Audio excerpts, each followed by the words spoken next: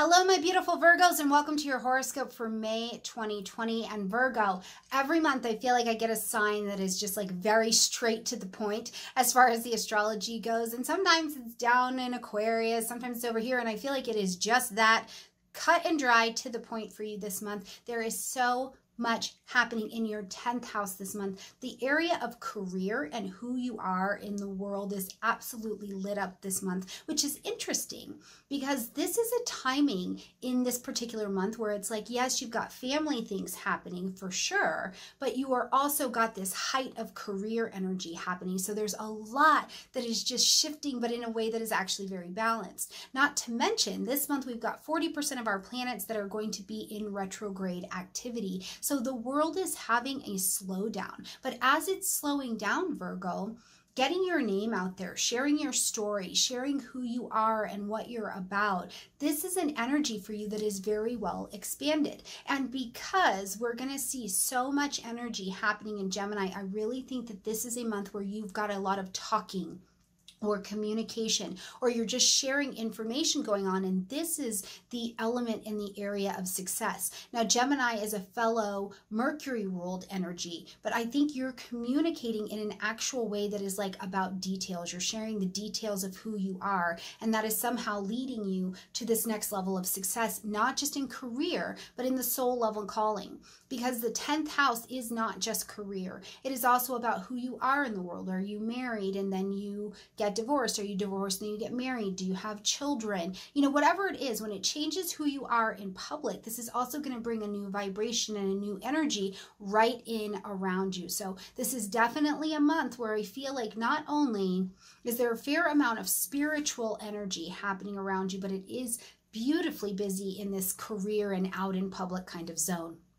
Okay, Virgo, let's jump in and talk about what's happening this month. So right at the beginning of the month, we see a full moon happening in the energy of Scorpio, and this is going to light up your third house. So again, we've got more communication just immediately in the beginning of the month, right? Now, the third house is communication, it's teaching, it's learning, it's how your perception is of things. This is certainly an energy of siblings and neighbors, maybe having a connection there. In the third house, we also do things like write blogs, write books, do the details of websites, documents, paper, any of that kind of stuff happens in this area, but it is a very informational and message kind of sector. Now, the full moon brings the activity in. It says, okay, Virgo, something needs to be ended, acknowledged, or adjusted. We need to make a shift here, or a shift is happening. And how we're going to do that is in Scorpio qualities. So we're going to become aware that this shift needs to take place in the area of our deepest desires, right? Or where we're struggling to fulfill those deep desires that we have in this area. Scorpio wants us to get to the depth of information.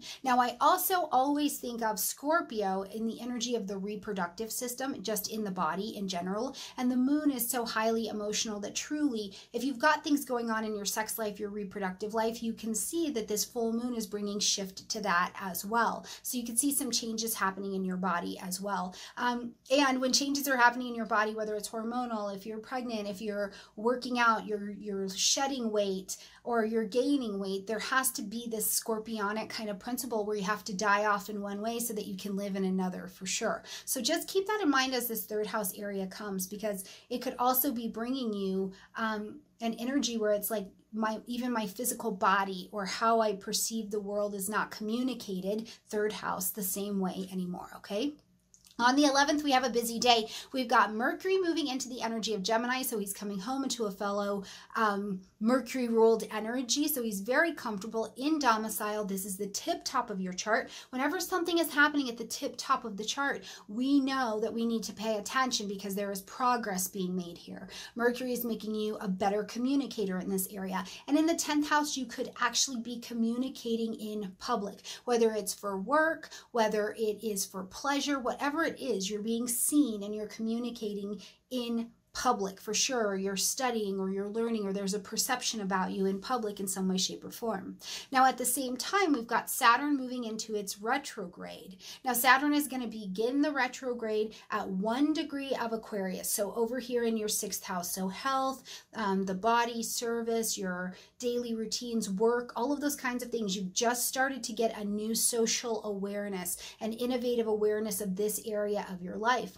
And then it's going to end that retrograde at 25 degrees of Capricorn. So going back over this 5th house zone, the home of children, the home of conception, whether that be the conception of children or the conception of a new business idea, an area of romance and play and desire and passion, and we take risks in this area. Now, you have spent the last 2.5, 3 years with Saturn over here creating a solid foundation for you in this particular area. So as Saturn is retrograde here, he's saying, okay, I'm almost done with this area, Virgo, but I need to make sure it is tip-top, right? Like ship shape over here. You've learned these lessons. We've been able to make something crystallized so that you can stand on this next level of maturity as a solid foundation as you go forward. So as Saturn is retrograde, you're going to get more serious about this area of your life for the future and what still needs a little bit more of adjustment. Now, again, in the energy of Capricorn, that's stuff you've already been looking at. So I won't be surprised when we get to the July time frame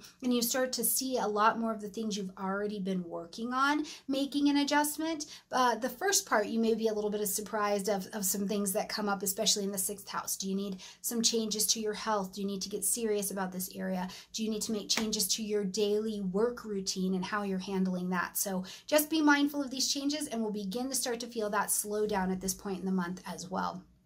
On the 13th, also a very busy day, Mars is moving into the energy of Pisces, and then we've also got Venus stepping into her retrograde. Now, Mars in the energy of Pisces for you is going to light up the street just across the sign, just across the street, so it's going to be in your 7th house. So this is the house of partnerships, conscious, chosen, one-on-one relationships. When Mars is in Pisces, it's like, what do I want here? Because Mars is also desire, right? So you're like, nah, I don't know. I'm not really willing to push too hard for it. Let's trust the intuition. Let's let things pan out as they will.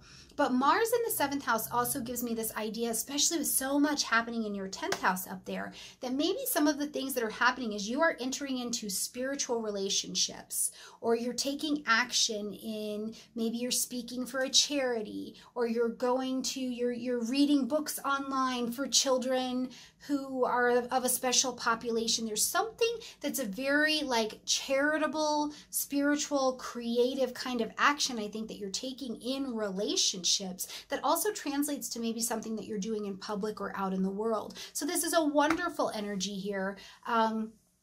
To let intuition and to let this space, spirituality in between the worlds, the fantasy, the idealism kind of guide you as well. Now, with Mars and Pisces, the only other thing that I will tell you is if you're feeling restless in your relationships, make sure you're doing something to move your body, to move your creativity so that Mars is not rattling you into crazy, okay?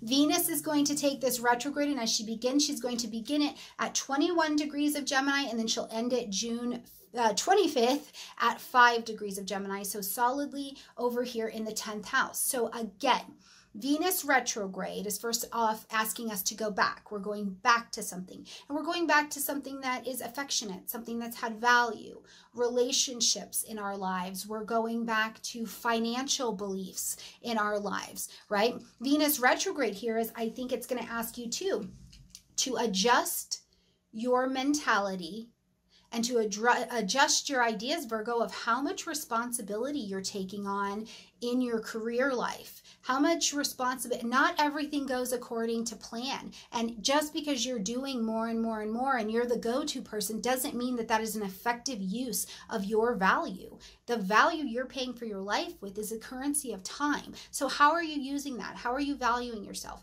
If you're speaking and you're doing things in public, is this bringing maybe a focus of value back onto you in some way, shape, or form? So either way, the Venus retrograde is going to have you look over these areas, including you could have applied for a promotion, or a promotion could have maybe been granted, and the Venus retrograde actually brings it back to the table. So during a Venus retrograde, we highly suggest that you not jump into new projects. You don't buy those big ticket items. My goodness, things are going to be changing for you financially because Venus is also a ruler of your second house in the general. So not making any big financial decisions is a good idea here. On the 14th, Jupiter is going to retrograde there in the 5th house. When Jupiter goes retrograde, we have to relook at our strengths and our weaknesses and the wisdom of that. In the 5th house, children, new businesses, conception of ideas, risks, passion, romance. Where do you still need help and training and education? Because this is the area with Jupiter retrograde, we say, I don't know everything, right? The wisdom is, I don't know everything, teach me. So in those areas of your life, where do you need to look back and take an honest evaluation of where you've presented yourself as overconfident, but now you're having to go back and go, wait a minute, a little humble pie. I don't actually know what I'm doing here. Please help and guide me. And this is a beautiful place of learning and wisdom expansion, okay? On the 20th, we're going to welcome the sun into the energy of Gemini. And on the 22nd, we're going to welcome in a new moon in Gemini. So both in the career zone, you're motivated, light, heat, life, and vitality are happening. With the new moon, you want to plant your seeds of intention. What's the new pace of work? What's the new pace of how you're going to show up in the world? What is the new pace of what you have to give and you have to offer to the world? How are you going to be known for these things? The new moon will offer you a fresh start to begin there. And remember, anything is possible. Maybe you're even rethinking and reimagining work in a way that you hadn't before. You're realizing you could work differently than you ever thought and still be successful.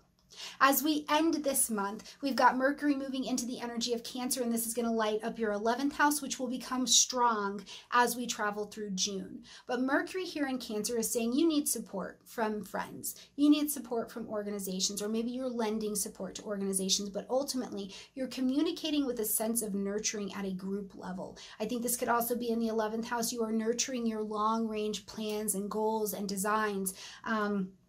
But whatever's happening here, there's an emotional valence that is also attached to your decision making around 11th house things, friends, groupings, organizations, causes, social media, right? Any of those places where you're connecting as an individual but adding to the group level. This is a place where you may be finding your voice and making different decisions. Because so much has also been happening in that 10th house, truly, this could be you communicating support at a group level. You know, so are you able to show up and be really supportive to that therapy group, or to that breathwork group, or to that mothering group? You know, where can you lend your voice with nurturing that in a very useful way?